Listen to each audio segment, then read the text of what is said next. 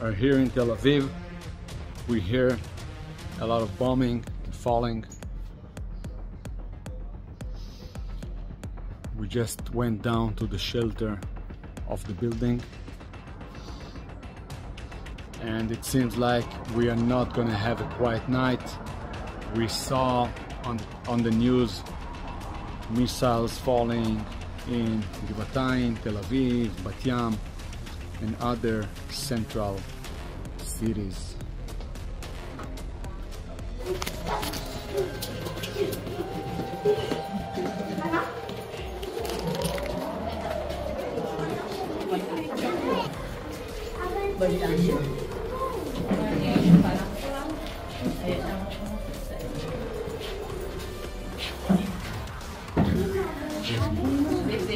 גם שי חזית, טובה להכיר את השכנים. מצאתי אותי לבוא. לפני יומיים, באתי לכנס שבטח עכשיו מציגה. מן הסתם מגיע. מכירה. זה מדינה. אני יודעת, אני רואה אותך מלא פעמים במעלית.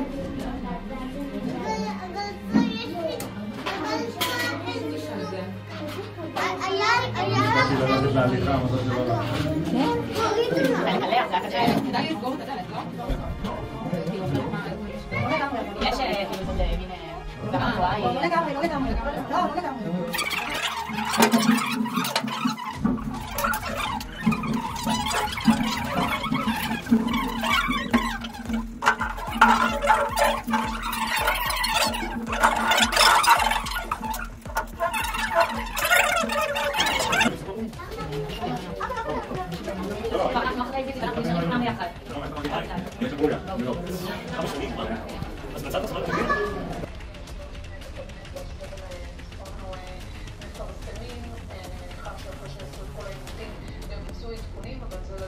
שהעדכון האחרון שפרסמנו, שזה באמת מספר בלתי נתפס, מדבר על 200 הרוגים ישראלים היום הזה, ואת אומרת שבקבינט אומרים שהמספר הזה גבוה יותר. הציגו מספר גבוה יותר, ואני יכולה לומר שגם... These criminals, they got into a lot of towns that are close to the border. They burned the houses, they killed the people, they kidnapped people, they kidnapped tens of people, dozens of people. There was also a party in one of these places close to the border with 3,000 people. They came there, they threw grenades right on them, they shoot them, they kidnapped them, they killed them. They were running after them with the cars and shooting people that were running away. People were hiding in garbage bins, in behind trees, in holes in the ground. Simply devastating. Israel didn't see something like that since Yom Kippur, 73, exactly 50 years after, and one day. Hamas is doing the same thing as was in Yom Kippur. More than 20 areas of shooting. You have Arabs that are in the main cities, going with their cars, shooting people. It's simply crazy.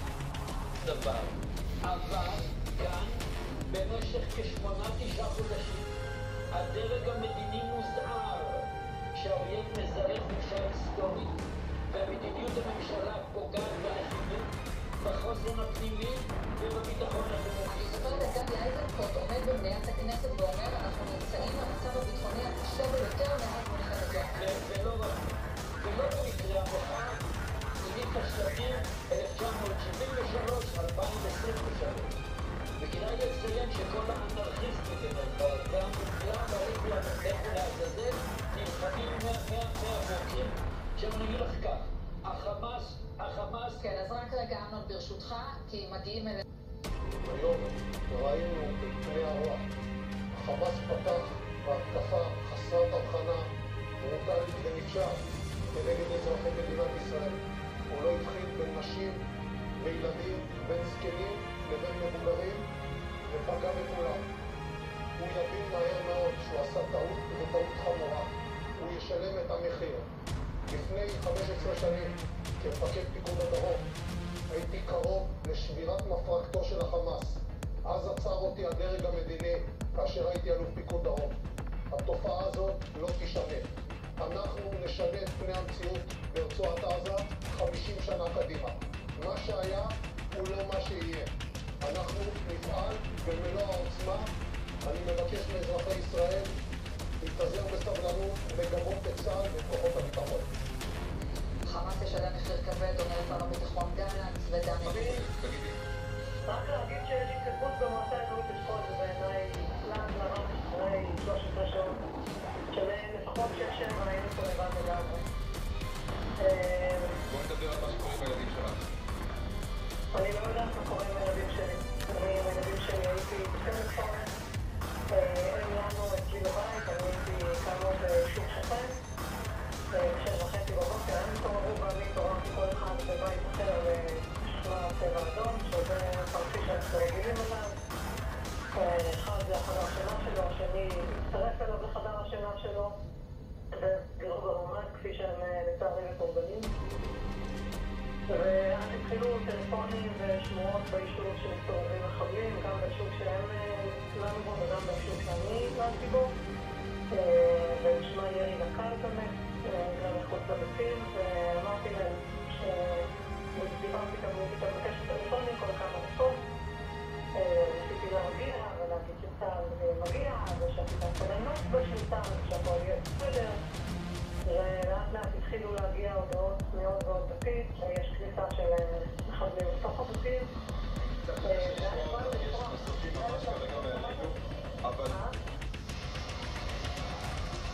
פעם אחרונה התקשורת בינינו קצת קשה, אז אני אשאל את כל השאלות. דיברתי איתם בטלפון, מתי בפעם האחרונה? איפה ראית אותם בפעם האחרונה? ראיתי אותם אתמול לפני שמסתובבתי ילד. דיברתי איתם, הם היו איתי על הקו, שמעתי את המחבלים נכנסים, הם אמרו לי שהשמרו את הדלת, תיקפתי אנשים בשקט, הם לחשו לי בטלפון ואני לחצתי להם חזרות. ובאיזשהו שלב שמעתי את המכנסים, שמעתי את הקביעה של הדלת, היו שלי איתנו, והם פשוט סגרו לי דלת, והקו הכנסים. סליחה שלכם לא מתקבלת, כי ייכנסו מפילדלפיה עם 1,000,000 רוצחים, קטיושות על אשקלון, מרגמות על שדרות, רצח בנתיבות, כולכם שותפים לפשע הזה, זה לא עוזר כלום, זה מה שיהיה, כל כותרת יהיה לכם סיוט. חברים, תקשיבו, אני רוצה לשתף אותך במשהו שקצת מלחיץ אותי להגיד אותו. אני רוצה שתשתפו את הסרטון הזה כמה שיותר, כי תקשיבו רגע, אני שירתתי כסמב"צית חי"ר במהלך מלחמת צוק איתן, אני שירתתי באוגדת עזה. כל השירות שלי היה תומכת לחימה בזמן מלחמת צוק איתן שאז הייתה באוגדת עזה. תקשיבו לי ותקשיבו לי טוב. אין מצב בעולם שיכולה להיות כזאת התקרבות לגדר, אוקיי? מבלי שאנחנו לא נדע מזה. התצפיתניות יושבות בבונקרים 4 שעות, הן לא יכולות לעשות ככה. הן מול מסך. לא יכול להיות מצב, שום מצב, שהיו מעירים אותי בלילה על יונה, על חסידה שהתקרבה לגדר, על מקק שעבר מתחת לגדר, היו מקפיצים את כל הגזרה. איך נכנסו עם טרקטורים 400 איש ואף אחד לא שם לב? זה לא יכול לקרות, תבינו, זה היה התפקיד שלי במשך 2 זה לא יכול לקרות, לא יכול לקרות. איפה הכוח שמסייע בגזרה? איך הם הצליחו גם, שמסתובב סליחה בגזרה, הם הצליחו גם לצאת, להיכנס וגם לצאת. יש איזשהו סיכוי מישהו מבפנים עזר לזה לקרות? כי אחרי, זה לא אפשרי, זה פשוט לא אפשרי, אני אומר, אתם לא מבינים על איזה דברים. Hey America, our best friend and ally, the only Jewish state in the world and the only true democracy in the Middle East, the state of Israel has been under a painful, merciless and heinous attack by the cowardly terrorist organization Hamas. This surprise attack happened on the Sabbath, and while Jews were celebrating one of the holiest days of the Jewish calendar, the holiday of Simchat Torah. These disgusting savages were determined to carry out their jihadist mission of murdering and slaughtering Jews and anyone else